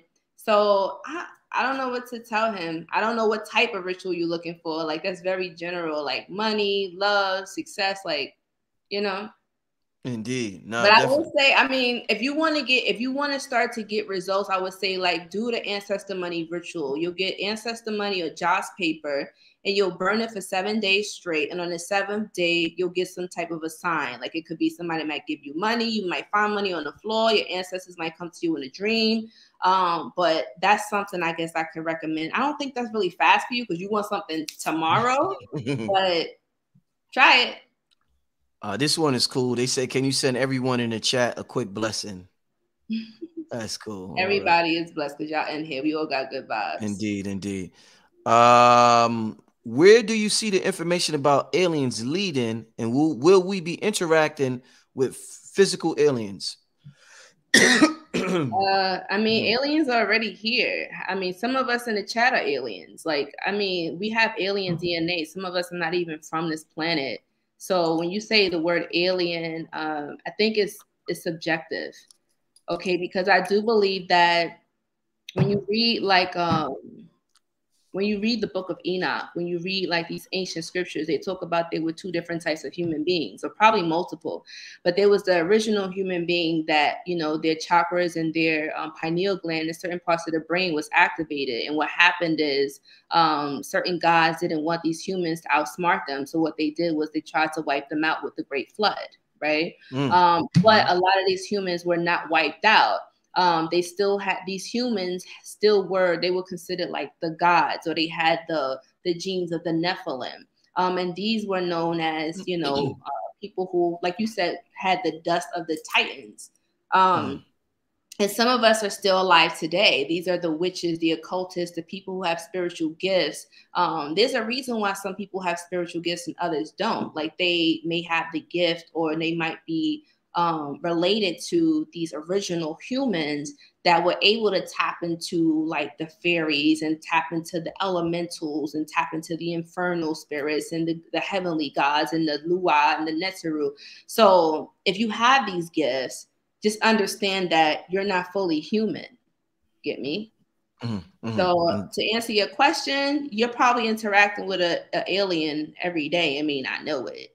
But I would say you can tap into them spiritually. Will the aliens physically come down? I feel like they'll make their presence known to those who they feel are worthy. But do be wary of Project Bluebeam. Okay. I like this question here. Where's it at? How can you tell the difference between a download and a random thought? Oh, okay. That was a really good question. Yeah, heightened senses. I like that. So, okay. The way that I found out that, I was talking to my guides or they were talking to me versus it was my own thought. I think when you start to tap more into yourself, like learning who you are, gaining knowledge of self, right? You'll start to understand what your inner voice sounds like. And it's very important that you learn your own inner voice. So that way, if you hear an outside voice coming in, you can be very cautious of it, because that's also how black magic or offensive magic works. And I talk about this in my protection class, my protection and defensive magic class, on how to discern between like outside thoughts, like somebody who's trying to plant evil thoughts in your head, because it could be somebody doing a ritual on you and they're subconsciously sending thoughts to you saying like, you ain't shit, your money's going down the drain, your business is terrible. And next thing you know, you're thinking these thoughts like, oh my God, I feel like I don't want to do this business anymore. Oh my God, I feel like I'm not worthy. Oh my God, I'm ugly. Like all of this stuff. But you never had these thoughts before. So when you start being conscious of, wait a minute, hold on. Where's these thoughts coming from? Why are they in my head right now? Like you got to stop that right there before that seed starts to grow, because I feel like the mind is a garden. And you have to be wary of the seeds, like whatever you plant. Because if those seeds manifest and they're rotten fruit, then guess what's going to happen? Get me? Like your whole mind is being affected. That's how you get affected by the curse. So to answer your question, heightened senses, learn your inner voice first. And then that way you'll know like if it's an outside voice coming in. Do more meditations. And even get into journaling too. I absolutely love that answer. I agree 100%. I didn't know how to articulate that, but learning your inner voice, learning how your inner voice sounds, how it feels when it talks to you, all that is definitely important. Yes, indeed. Let's get to the next question. This is from a sister. She wants to know, how can women tap into their Juno or genius? Swaley Kaini. Interesting question. Okay, so the way that you tap into your genie or your genius is like your higher self, right? Like, and it kind of goes back into the question that the previous person asked about, like understanding your inner voice, understanding your higher self. You have to do more meditations. And also what you can do is you can light a white candle and you can make an altar for yourself. You can make an altar for yourself. You have a picture of yourself, and you're going to also have a candle. You're going to have a cup or a goblet of liquid. It could be water, it could be juice, it could be wine, alcohol, whatever. You're going to have something that represents earth, because you're going to have all of the elements, right? The fire is the candle. The water or the cup is the water. You're going to have your incense going. And then you're going to have something that represents earth, like crystals, your favorite crystals or whatever like that on it. And you're going to create an altar for yourself. And you're going to work this altar as often as you want, right? You can work it once. I would say work it every day if you can. And the more that you start to work with this altar that you build with yourself, the more you're going to start to connect with your Juno or your genius. Okay. And I talk about this too, like a lot of this stuff, you guys are asking great questions. A lot of this stuff I go into detail in my classes that I have. And the spiritism and mediumship class, I talk about how to tap into like your higher self, your Juno and your genius, and how to work with these spirits so that way you can get real results. Because when we do magic, you know, there's some people who are root workers, which means that they just work the root, like the herbs and stuff like that. But that doesn't necessarily mean that they know how to tap into higher consciousness or higher elements and energies. Get what I'm saying? So yeah, if you want to sway, if you really want to tap into like that higher magic, you got to tap into your Juno, sis. Tap into your Juno, because what it's going to do is it's going to unlock so much stuff in you. Like, this is how people become like multimillionaires and create all these big businesses. Like, they tapped into their genius and their Juno, and that's why nobody's doing what they doing. How do they access your classes again? What was the website? Oh yeah, the class is on my website. I am conjurequeen.com. I am conjurequeen.com. The same thing as my at my handle at I am conjurequeen. I am conjurequeen.com, and then they'll just see the link. It'll say classes. They'll click on that, and it'll go right to the Divinity Academy. The Divine Academy, and it has all of my classes listed. And once again, if you guys want the discounts on the classes, the code is Black Magic, all caps, and it's a magic with a K. Okay, so yeah, Black Magic, BLACKMAGICK, all caps, no spaces. That's the coupon code, and the coupon code ends on Sunday, so you guys got the weekend. All right, got the whole weekend, family. The next question is there a way to not reincarnate back here on Earth? Some don't want to walk into the light when passing. Okay. So honestly, I feel as though if you don't want to incarnate back into this world, you're going to have to do the work to understand the spiritual world. Like, you need to get into necromancy. Because when you get into necromancy, you can start to talk to the dead, and they'll tell you what it's like on the other side, and they'll tell you how to navigate into that. Like the Book of the Dead, the ancient Kemites, the Egyptians talked about this. It's feedback. You hear that, Rich? No, I'm sorry. Yeah. I'm trying to pin your website at the top. But go ahead. I'm sorry. Oh, okay. You have to learn, you have to tap into the muertos, or the dead, or the spirits that's in the underworld. And the more you start to get comfortable with doing that, the more you'll understand the spiritual realm. And then you have to make a conscious effort, or like a statement that says, I've learned everything that I need to learn in this lifetime. I've experienced everything that I need to experience. I have no reason to come back here. Like, it has to be an agreement that you make, and you have to be aware. So it's kind of back to what Brother Rich was saying before about, like, you know, we create our reality with our mind. Like, if a person believes, like, you know, there is no God, there is no hell or heaven, like nothing, there's no divine anything, and they're atheists, and they'd be like, you know what, when I die, this is going to be blackness. Then that's what it's going to be for them, blackness. But if you believe that you don't want to come back here, and you're saying, I am not coming back here, guess what? Like, you created that reality for yourself. You won't. But you should have a destination. Where do you want to go? That's the question you need to ask yourself. What is after this? I gotta get to these super chat. I'll be missing these super chat questions sometime, family. I'm not gonna miss them. This is an interesting one. Is the letter D a negative letter? Because I find so many words are connected. Let's see, what dead, devil, demon, shit. What else is connected with the letter D? Wait a minute. Devious. Is the letter D a negative? That's an interesting one. Wow. Okay. What's your thoughts on that? Depression.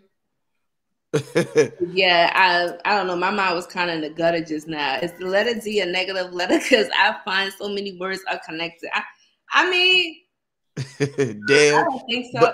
But it's also divine. So yeah, the people say delightful. So yeah. I don't know. I never heard that question. So genius. I don't really know how to answer that. I don't think so. I don't think D is negative. Yeah, I don't believe in good and bad. Okay, let's get to the next super chat question.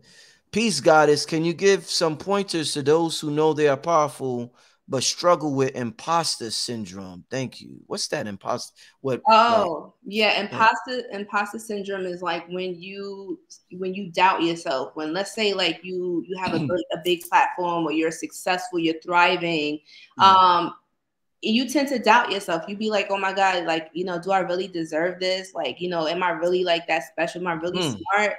You know, like something like that. Like, you doubt yourself a lot. And I feel like, you know, I think a lot of people go through that. You know, people just don't admit it. A whole lot more. Yeah. I've gone through that. I've gone through that. Right. I've gone through that. You know, like I've gone through that, but now, you know, you got to just say positive affirmations to yourself. Like, yo, I'm popping. Like, I worked my ass off. I deserve everything that I have right now. Everything that I have, everything that I went through, everything that's coming my way. Like, I manifested that. Like, you got to have that. Like, I think sometimes a lot of us could be too humble. Like, I think sometimes it's okay to own up to your shit. It's like, yo, you worked hard. This is you. Like, yo, deserve it. Like, you worked hard. Enjoy the fruits of your labor, sis. Enjoy the fruits of your labor. Real quick, Conjure Queen, I went through that. I remember when I was like probably like around 22. I manifested a big bag of money, and I had a lot of money, and I immediately started feeling guilty and just thinking like that. And the mindset just destroyed all my finances. Went broke again. It just because I felt so bad and felt so like, I don't know, negative about having a lot of money that I kind of like self-sabotage myself. And from that point, I learned from experience. That's what I'm trying to say. So ascendant goddess, yeah, that's a big one. And we go through that, a lot of us. Yeah, we do. Yeah. Just keep talking, keep speaking good words into yourself. That's the only thing I can say. Like, I feel like if you don't program your own mind, then it's empty, and then it's open for other people or social media to plant things in your mind. Get me? All right. Okay. Next question is, why do spiritual people struggle with a myriad of attacks, disease, depression, part of karma, or is it their real attacks being put on the person? Okay. Excellent question, Nassim. Okay, so Nassim, let me answer that for you. A lot of the times when spiritual people are stepping into this path, you got to realize, like, a lot of us been attacked since we was kids, okay? Because there's entities on the spiritual realm who know who we are, and they don't want us to grow into our full potential. Get me? And honestly, when you're going into the spiritual path, it's your responsibility to constantly be up to par with your spiritual maintenance. Like, one of the things I tell all of my clients, all of my students is like, yo, keep your spiritual protection up. Do your spiritual cleanses, right? Like, for those who's watching this right now, if you want a nice, easy spiritual cleanse, what you can do is you can go in your kitchen cabinet, get you some salt, okay, get you some baking soda, and you can just mix that up together, probably a little bit of coconut milk, and take a bath with that, and that's going to cleanse your energy and make you feel light. Okay, now that's a light cleanse. But if you got like brujeria or some dark shit on you, you're going to need something stronger. You might need to contact me for that. Wow. So, next question. Conjure Queen, what's your opinion on sleep paralysis? I get this a lot. Started at 11 years old. Alchemist Star, excellent question. So sleep paralysis, I used to get that a lot when I was a kid, and I didn't know what the hell it was. I just remember one day I was laying down, and it was like something was holding me down. I couldn't run. I couldn't scream for my mom. Like, I felt helpless. Like, it's one of the scariest feelings I ever had. And I remember running to my grandmother, and I was like, Grandma, like, you know, there was something that was holding me down. And she just told me, she was like, listen, what you do is you say Psalm 23, because that was the hag riding you. And I'm like, what hag? And supposedly they have this saying that, you know, there's a witch that likes to, you know, try to suck the souls of children, or like to, you know, mess with children. And that's the force that you're feeling, like them holding you down, them trying to suck your soul and snatch you. Because they do have body snatchers. We always hear, side note, I think that's the reason for like crib deaths. Like, we always hear about kids mysteriously dying.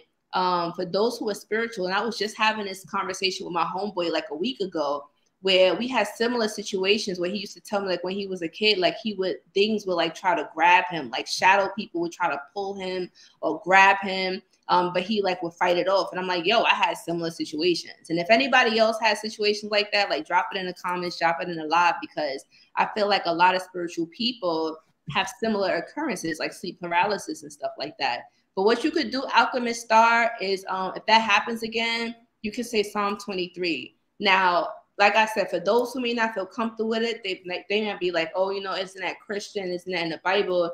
The Bible is a grimoire. The Bible is full. What does that word mean for those who don't know? Oh, grimoire. Yeah. So a grimoire is a spell book. It's a spell book. Like, we got to realize, like, King James was studying demonology. Like, he wrote a whole book about it, right? Like, that's why I'm like, yo, a lot of these religions, people don't realize, like, it come from like mystical systems, and they just took like the exoteric part of it, which is the, you know, the unhidden stuff, and gave it to people and threw in lies in there. Mm-hmm. So yeah, say that Psalm 23, do a little cleanse, Alchemist Star, if you still having those, and they'll make the hag go away. Or for those who have kids, what you can do, and I have a video talking about this, you'll get like an egg. You'll put an egg inside of a stocking and you'll hammer it to the door where the baby sleeps. So that way, like, no evil spirits will come and mess with that baby. You got to hammer it to the door. Especially if your baby is crying a lot at night, it could be spirits fucking with your child. So make sure you protect them, and put like a glass of water with camphor under the bed, or a sharp knife under the baby's cradle, so nothing can snatch a baby's soul, or, you know, have unexpected crib deaths. All right, let's get to the next question. When you think about someone you haven't seen in years and they randomly bump into and you randomly bump into them, is that a form of summoning or manifestation? I do believe that if you have really powerful energy, I do feel like people can sense your energy thinking about them. Like, you are summoning them. You're pulling their energy to you. So yeah, in a way you are summoning them, Boogian. If you focus hard enough. And that's why I think too, like, you got to be careful when, like, let's say for those who masturbate, right? Like, you might be thinking about a person while you're masturbating, visualizing, like, you're actually doing a love spell, if you notice or not. Like, when you release that orgasm while you're thinking about that person, and I'm not saying this so you guys can do it, I'm saying this to bring awareness that, you know, you can be tying that person to you, or making that person see you in a lustful way or in a loving way, because that's the energy that you're projecting in that orgasm, because the orgasm is very powerful. Don't be wasting your orgasms, okay? If you're going to be using your orgasms, you might as well manifest with it. Indeed. Somebody asked, and I missed that question. Somebody asked earlier. I missed that question. They want to know what were your thoughts on sex magic? Oh, I love sex magic. Yeah. I mean, that's my forte. I love talking about that. I think that more people should get into it. I think that, you know, sex is very sacred, it's powerful, and it shouldn't be wasted. You know, when it comes to sex magic, you know, men can utilize their semen, women can utilize their menstrual blood. And this is what we talk about again, like in dark magic. Like, this is what I talk about when I do my rituals. Like, when I do my rituals, when I do my classes, like, I talk about working with bodily fluids, and our ancestors work with blood and, like, you know, sacrificing chickens and stuff like that, because they knew that these essences, is that a word? Essences, they had power, they had ashe. So yeah, like, sex magic, you can manifest some shit with sex magic. You ever I remember when I first got into this, and I seen rest in power to the brother Azazel. He was talking about drinking menstrual blood, and I was like, oh, this nigga taking it too far. I said, oh my God, this nigga. I was like, oh my goodness. You ever heard of that? What's your thoughts on that? Drinking menstrual blood? I mean, well, should I say this?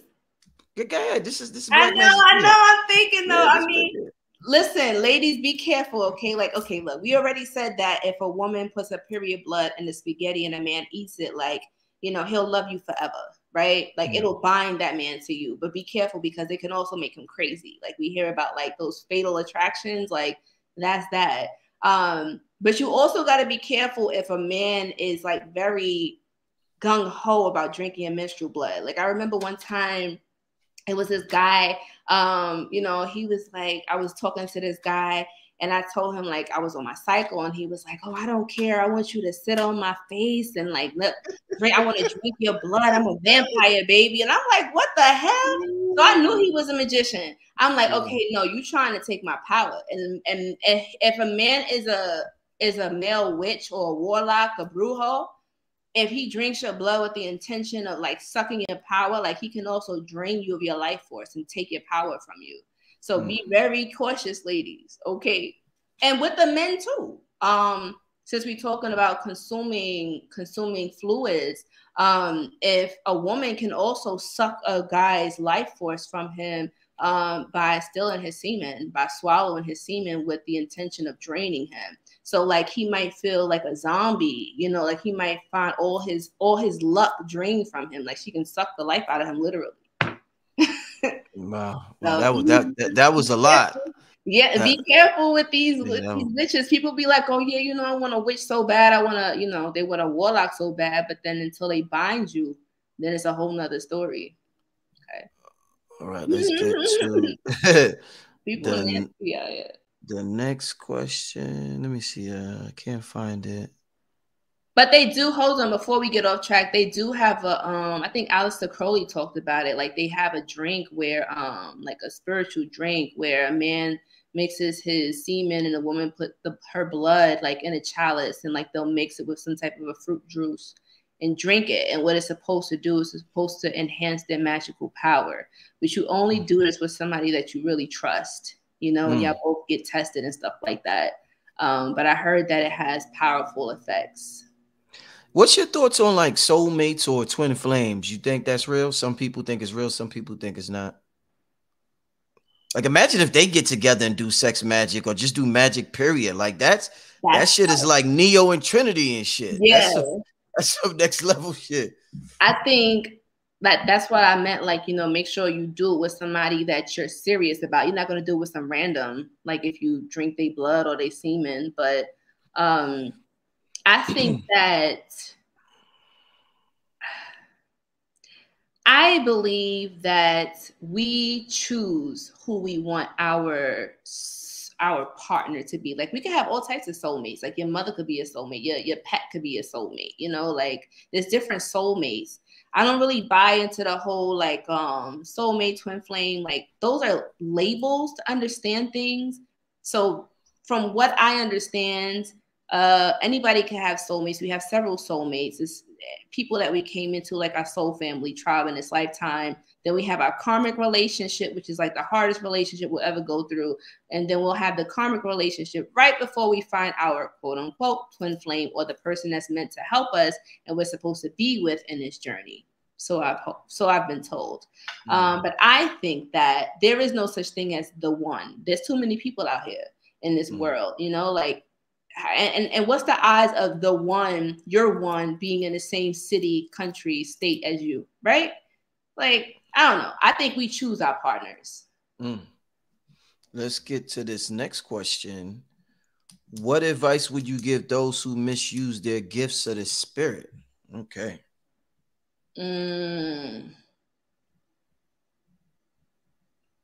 they misuse it, I mean, what do you mean by, I guess, like, if they tell me what they mean by misuse, does the person know that they're misusing it? Maybe they don't know what they're doing.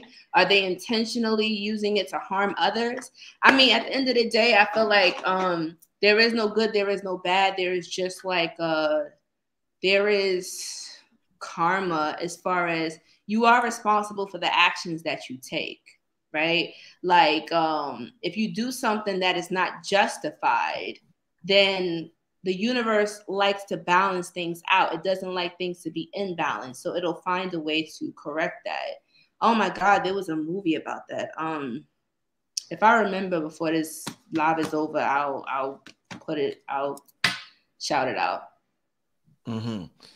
Next question. So many questions. I can't answer all the questions tonight. I know this is a real good live.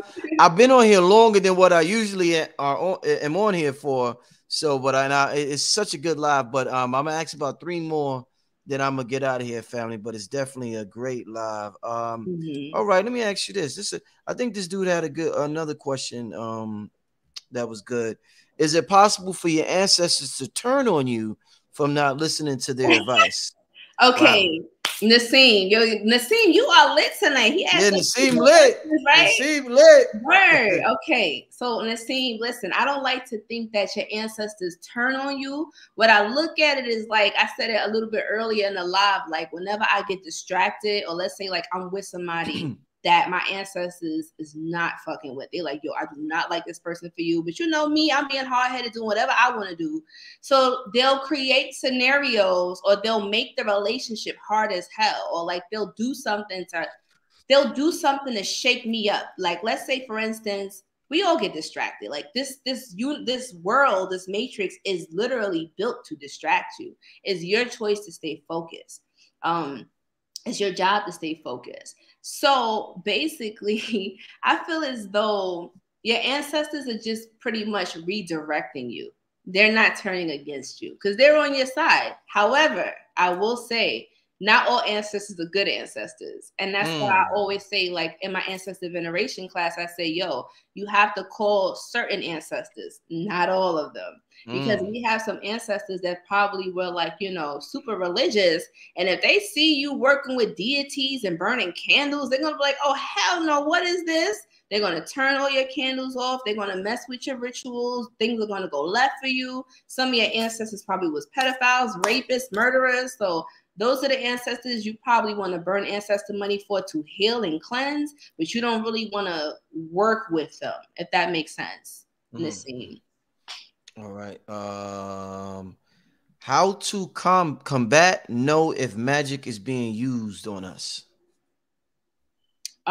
There's several ways that you can combat that, and it really depends on what type of witchcraft is being sent to you, what type of attack, like if it's evil eye, if somebody poisons you through food, through the feet. I would recommend Gary 2P. I would recommend taking my psychic self-defense class, because I give you several exercises, books, and resources that will teach you how to protect yourself, but also how to cleanse yourself if those things do come. But if you're like me, if somebody mess with me, I'm not just going to cleanse myself. I'm going to actually reverse it, send that shit back to their ass with a little note that says, here, bitch, you forgot something. That's what I do. Shit. So you also learn how to reverse. No, sometimes this is what I mean by like the love and lighters. Like they be the ones that be like, don't do offensive magic. But that's just kind of like if somebody walks up to you in the street and they smack the shit out of you, what you want to do? You're going to just walk away. You're going to cry. You're going to tell them how bad it is, or you're going to fight back. You're going to defend yourself, right?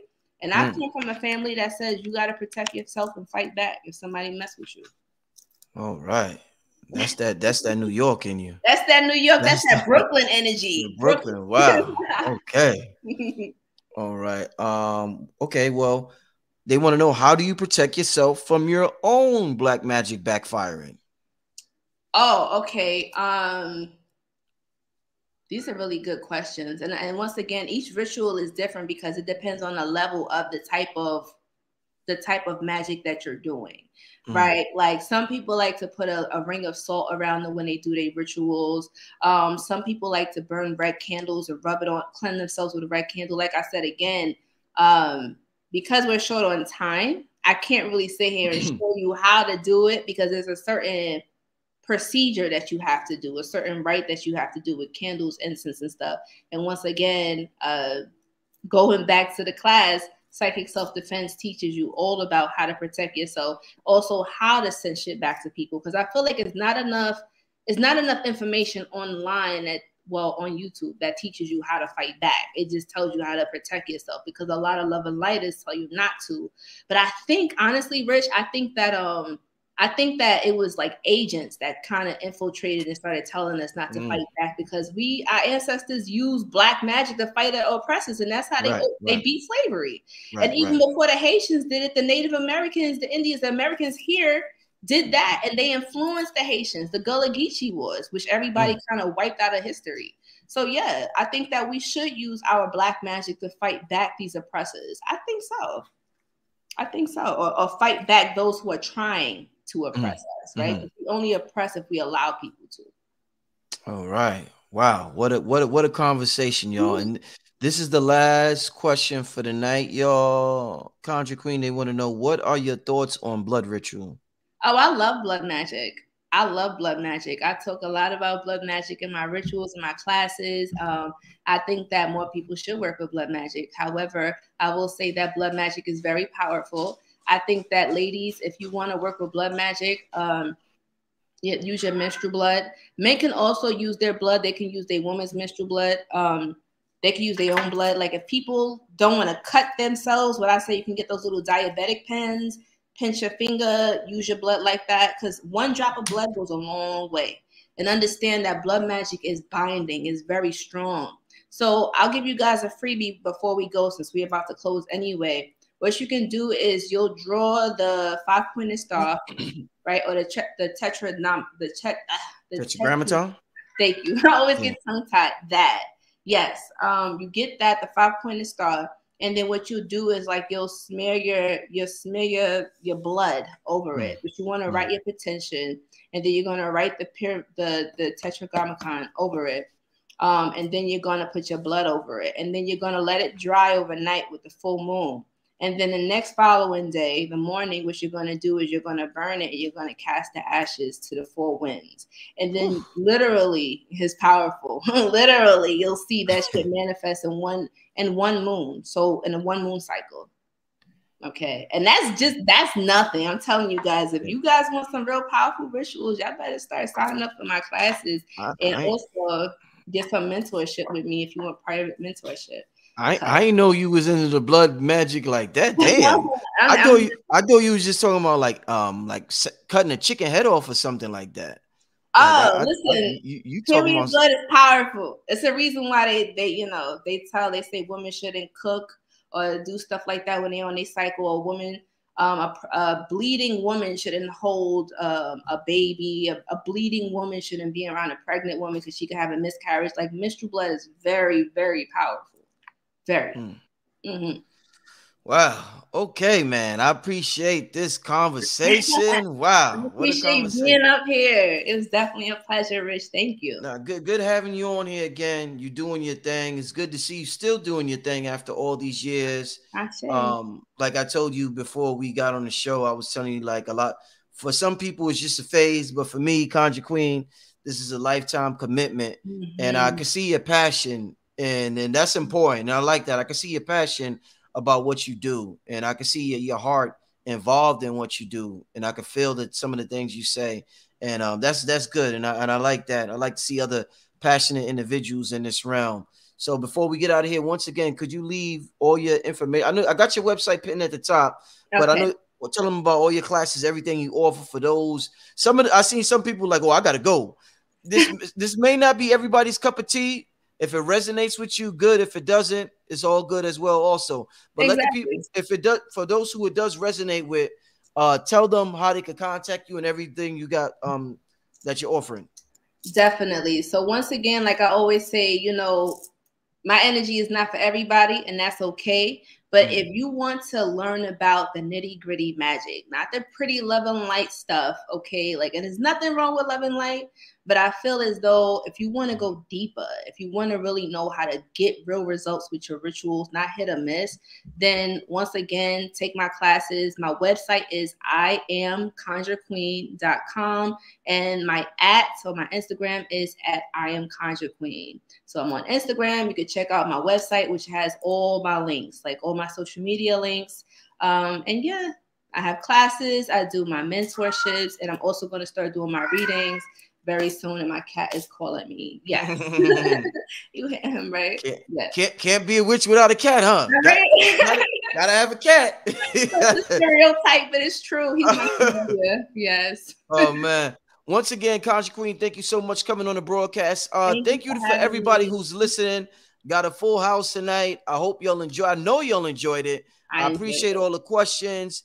Look forward to having you on here again, Conjure Queen. Definitely Thank do. You. And with that being said, Brother Rich, Conjure Queen, we signing out, family. See y'all next time. Peace.